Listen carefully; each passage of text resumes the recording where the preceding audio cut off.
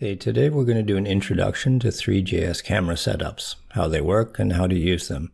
Along with lighting, getting a solid understanding of cameras is pretty essential for a good experience in games. There's a lot of work behind getting the camera to move fluidly throughout the scene, following the action in a way that feels natural. Players may not realize that as you transition from one state in the game to the next, the camera may have to completely change its logic and behavior. I've worked on projects where we had an engineer whose full-time job was just working on different camera logic. Anyway, what we'll cover today is the different cameras that Three.js offers. We'll go over them one by one and explore how they work and how to use them in JavaScript. I'm going to take a quick second here to remind you to subscribe if you haven't already. So for anyone interested in knowing how to define these in code, it's pretty simple. You instantiate instances of either a perspective camera or an orthographic camera with a few parameters. So in this case, I'll start by defining a perspective camera, and we just need to feed in a few parameters and we're all set. I'll also define a second camera here, an orthographic camera. Again, there's a bunch of parameters, and that's pretty much it.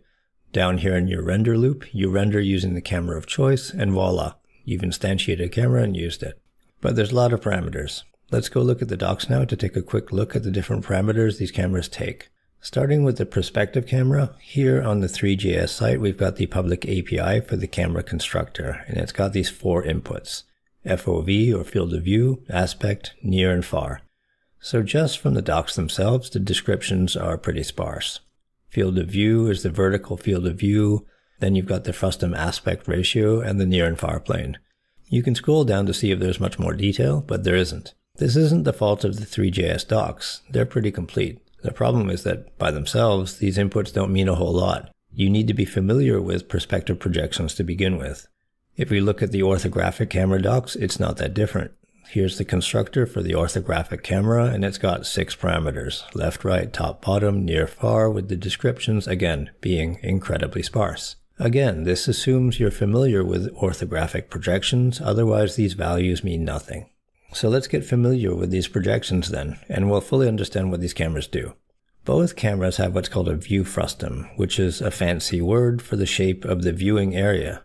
They're defined slightly differently for each camera, for reasons we'll explore in a second. The first camera we'll look at is the perspective camera, which more closely mimics natural cameras, aka the one in your pocket. It's also the camera that you're used to seeing in games. Let's look a bit deeper at how they work. So a normal real camera, like the one in your phone, has a field of view. If we represent a camera by this little eyeball thing here, we can draw in the field of view and see that nearby objects appear a lot larger or take up more space in the view than far away objects. A perspective camera pretty much works the same way. You've got 4 values that define the viewing volume. The field of view and aspect ratios work together to form the sides of the volume. So you can see here the field of view basically changes how narrow or wide the lens of the camera is. The aspect ratio determines how wide it is relative to the height.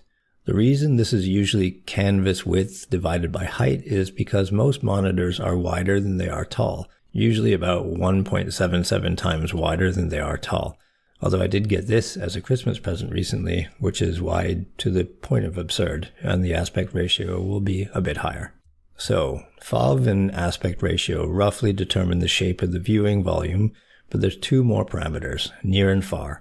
You need to provide basically a range, or min-max, for the viewing area. The near plane defines the closest you can get to the camera. Anything closer than that will get clipped and will be invisible. Same with the far plane. This defines the maximum, or how far you can see before things get clipped. Anything past this point will be invisible. Now there's a really good reason for the near and far plane, and that's because computers don't have unlimited precision for representing numbers. In fact, their ability to represent numbers with 32-bit floats is very finite, about 6 to 7 decimal places. We touched on this in another tutorial on generating planets, where precision issues cropped up when doing this at planetary scales. But it's not just at planetary scales. Bad choices in near-far planes can cause some really serious problems in the scene, so carefully choosing your near and far planes is unfortunately part of graphics programming.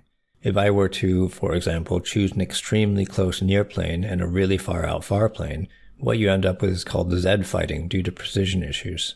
That's a perspective camera. Now let's understand what an orthographic camera is. Now while a perspective camera mimics a real camera, An orthographic camera has no physical counterpart in reality. In a perspective camera, objects close to the camera appear larger than those further away, but that's not the case with an orthographic camera. In fact, objects near or far appear exactly the same size, and that's by design. Nothing gets scaled based on distance, everything appears the same size. The perspective camera's view frustum is this pyramid-type volume, while the orthographics is more like a rectangle. So if you have this point here representing an orthographic camera, there are 6 values that are used to define the camera. There's the left, right, top, bottom, which define the extents of the sides, and finally you have the same near and far planes. So what's an orthographic camera used for if most games use perspective cameras? Well, first of all, most of the UI, all the 2D stuff that's composited onto the screen, that's probably done with an orthographic projection. Secondly, there's still use for it in actual games. You might also be more familiar with the term isometric view, which can be achieved using an orthographic projection. Now that we know roughly what the different cameras are, let's go back to the code. As you saw before, instantiating a camera isn't that difficult, pretty much this single line of code here. You can also move and redirect the camera by setting the position, and that's as easy as using camera.position.set and supplying the XYZ coordinates. I'll load this up, and here we've got a simple scene and the camera is looking at these objects. Now I can use the slider here to update the Y coordinate on the camera, and as you can see, the camera starts floating up and down.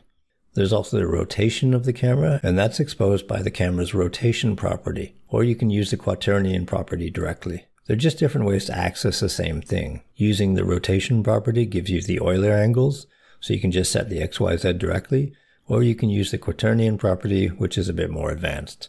Quaternions are a whole subject on their own, but for simple projects, using Euler angles is going to be just fine. Anyway, I'll expose the rotation on the Z-axis here. So, quick aside, you've got 3 axes, X, Y, and Z, and when you rotate on an axis, what you're doing is rotating around that axis. So if I have a character that's standing and I want them to turn naturally, you'd rotate on the Y-axis. If I want them to literally turn upside down, the X or Z will do the trick. So I've exposed the rotation on the Z-axis, and back in the demo here, if I start cranking the slider for the rotation, we start to spin.